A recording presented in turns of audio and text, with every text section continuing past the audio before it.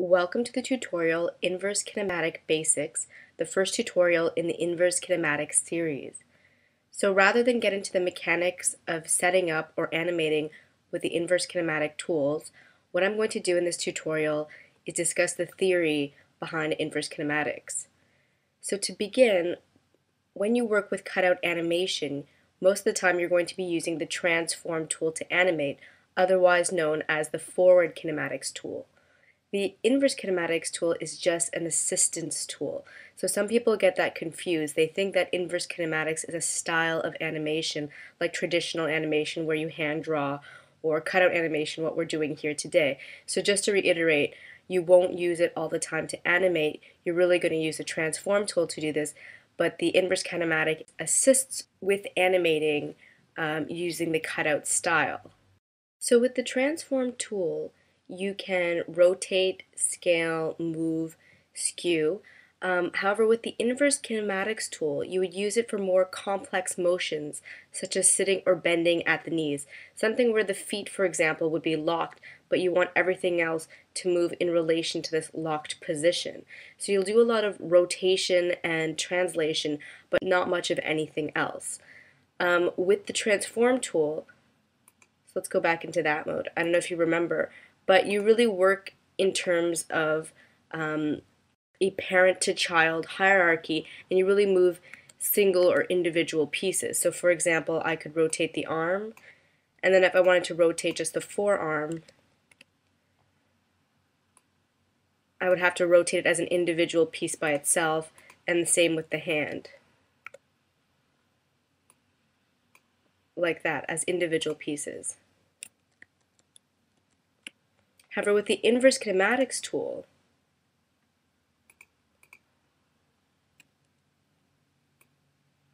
once I start moving the hand, you'll notice that everything else moves in relation to the hand. The upper arm and the forearm aren't stiff while I move the hand. Everything moves sort of in a natural flow along with the hand. So obviously we're not looking at these as individual pieces from parent to child, we're looking at child to parent, but as a chain where one movement affects the movement of everything else in that chain. So if you've done 3D before, you know how to create a skeleton using sort of a bone rigging system such as this. However, in Animate or Animate Pro, the skeleton is created for you. It won't come out looking as perfect as it is seen here. You do have to do some modifications, which I will get to in one of the following tutorials, but it's not something that you have to create from scratch. And the way the skeleton works is it makes connections out of pivot points. So all these large white dots that you see here, we can even zoom in to look at them, are actually the pivot points that rotate at the shoulder, at the neck, at the elbow, at the wrists, etc. So the inverse kinematics does not work with basic rigs. It only really works with the hierarchy rig and the mixed rig. So I don't know if you remember what the difference is between those rigs from previous tutorials, but a hierarchy rig is what we have here. It's pretty complex. Everything is connected to everything else. And so everything is in a hierarchy, in other words. An basic rig is when everything is sort of floating around as individual pieces. So you would actually just move an arm somewhere and then move its forearm and then move its hand and set every pose up as you animate. So with that type of a rig, you would see it in the network view, nothing is connected. You'd also see it in the timeline view in terms of the hierarchy. There would be none of these arrows that create steps. They create that kind of hierarchy. Everything would be at the same level. So with that type of a basic rig, the inverse kinematics tool would not work. However, a mixed rig where there are partial parts that are not connected, but there are partial parts that do exist in a hierarchy, you can still use the inverse kinematics tool. Okay, so now let's talk a little bit about the tool properties for the inverse kinematics tool. Obviously, you need to have the inverse kinematics tool selected from the tools toolbar. So do that first to bring up its properties in the properties panel. And from now on, I might refer to inverse kinematics as IK, as it is a bit simpler and easier to use. So in this first series of icons, you have the modes. The first mode being the bone selection mode. So when you have this on, you can select bones in the camera view, and then you can move it like that. You don't necessarily need to click on a bone to select it, like I said, because moving the foot also moves the thigh. Direct selection is not paramount in any way. So let's undo that. Otherwise, if you have this deselected, the only way for you to select a specific bone, it would be through either the timeline or if you have Animate Pro through the network view. So you'd have to select the actual foot layer or the actual neck module in order to be able to make any type of adjustments. So the next mode you have is the simple chain mode. Well, this is the different types of chains that you can have. So there's simple, direct chain, and all chain mode. So simple chain mode, which is set by default, allows movement from the child that you select all the way up a simple chain. So in this case, it's to the first intersection, which would be at the hip here. So you could move the shin and the thigh with the foot, but not any of the rest of the body. If I then selected direct chain mode, it would allow you to move everything up to a major intersection, such as at the lower body in this case. For example, if I grab this foot here, now you can move both legs because they're both connected at the hip, and that's where that separation occurs. Then if you pick the last mode in the list, the all chain mode, it allows you to move the entire body from one child. So if I do, so if I select the foot, it's making me move the whole thing. So as you can see, you're moving the whole body. If I had something nailed down like this foot, and then I grabbed this other foot bone, then it would stay in place, but everything would move in relation to the movement of this foot. And I'll talk more about nails later. So let's return this back to simple chain mode. So the next button on the list is the IK manipulation mode, and this is the main tool that you'll be using to either pose or animate your character when using IK. If you're using Windows, you can hold down the Control key and click on a bone to select it directly. If you're using Mac, you could use Command click to select a bone directly in the camera view with the IK manipulation mode selected. So the next button on the list is the Apply IK Constraints mode, and you would use this when you want to adjust a moving object that you don't want to move over a range of keyframes. We haven't gotten into it yet, but what you're going to do to keep certain body parts in place is nail them down. However, they're only nailed down for a keyframed cell. Any interpolation that occurs between the two keyframes doesn't guarantee that that body part stays in place. So the IK constraint mode is used to make sure that all those interpolated drawings also keep the nailed down body part in place. The next button on the list is the Edit Minimum Maximum Angle mode, and this button only exists for Animate Pro. So if you're using Animate, you probably don't see it in the Tool Properties panel. What this does is sometimes you want to restrict the amount of rotation that any body part can do. So you can choose a minimum and maximum angle so that as you're animating quickly, you don't have to worry about precisely hitting that max every time or going past that max or going past that minimum. So it kind of keeps invisible boundaries set up for you for the rotation of certain body parts. The last button on the list is the bone editing mode, and we're going to use this in the next tutorial when we set up the skeleton. As you're setting up the skeleton, there'll be bones that are at weird angles. They won't be laid out perfectly on your character like this, and you'll be able to use the bone editing mode to rotate the bones into place so that they are overlaid properly on your character. So the next section we have are the options section, and there are only two options. There's the keyframe button and the ease shape drop down menu. So the keyframe button is used often with the Apply IK Constraint mode.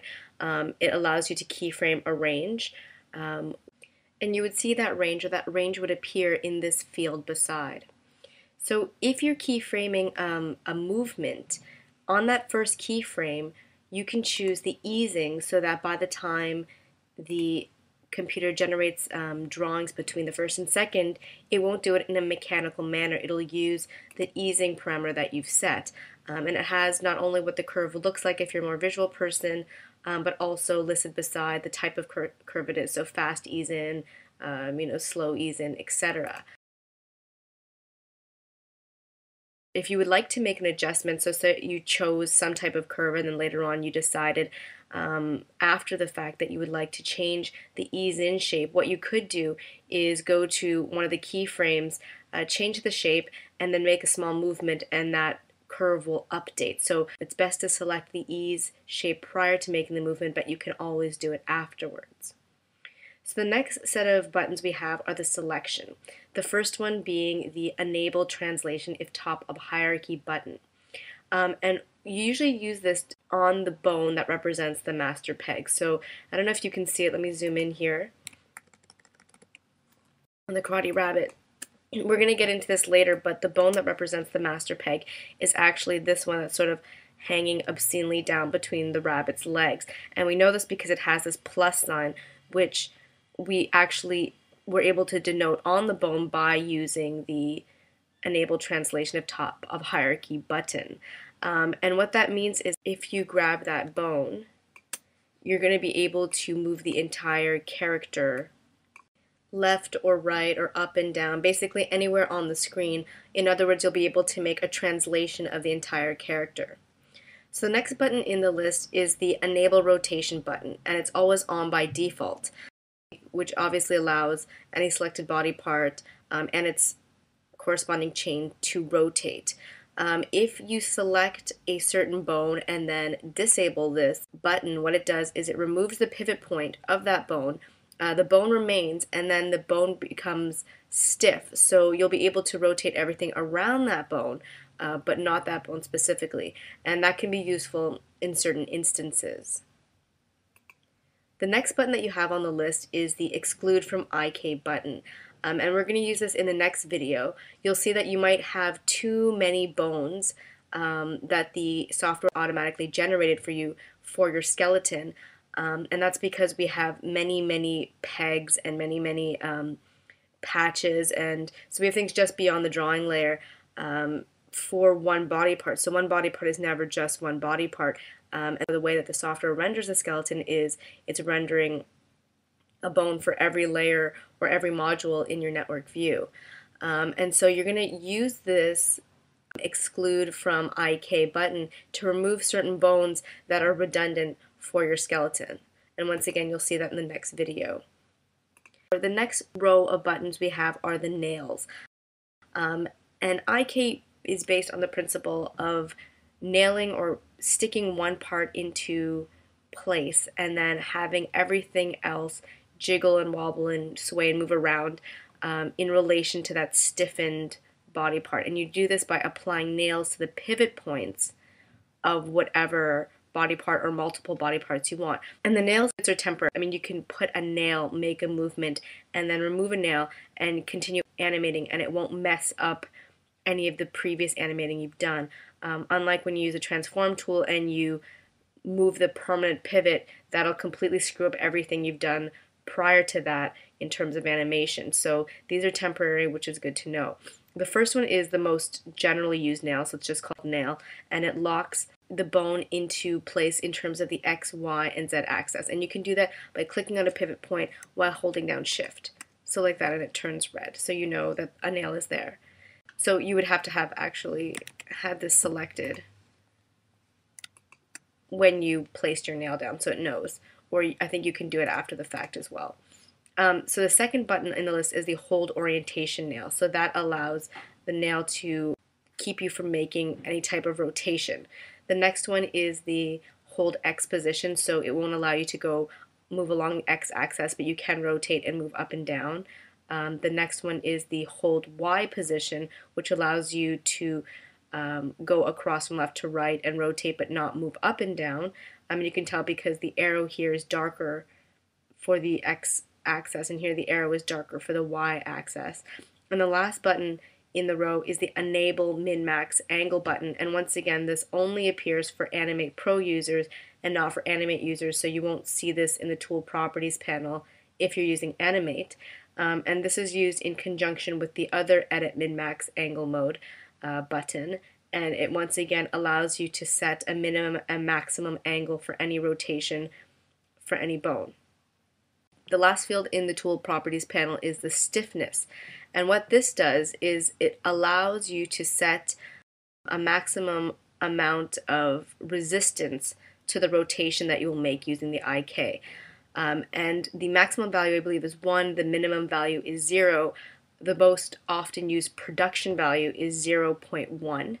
And say, for example, we wanted this character to flop down in a chair but have its feet nailed in place. We might add some stiffness to the shins, for example, so as the entire body flops into a chair, the tibias are a little bit more resistant to just flopping over, but might hold part of their place and move more slowly, for example. So there's some things you want to resist a completely wobbly IK chain, and that's what the stiffness is for. So lastly, I'd like to give you a list of a few shortcuts that would be useful when you use the IK tool. Control or Command, depending on whether you're using Windows or Mac, and then clicking on a bone allows you to select that bone, like that. If you hold Alt while rotating, you're able to rotate a body part without affecting the entire IK chain. If you shift and click on a pivot point, you can add a nail, and you can shift and click again to remove that nail. And then if you shift and click on a bone, you can add or remove the hold orientation. So that's this one right here. So you can see it stays stiff even though I'm moving the entire leg. So that's it for the tutorial Inverse Kinematic Basics. Stay tuned for the next tutorial, setting up the character to use IK.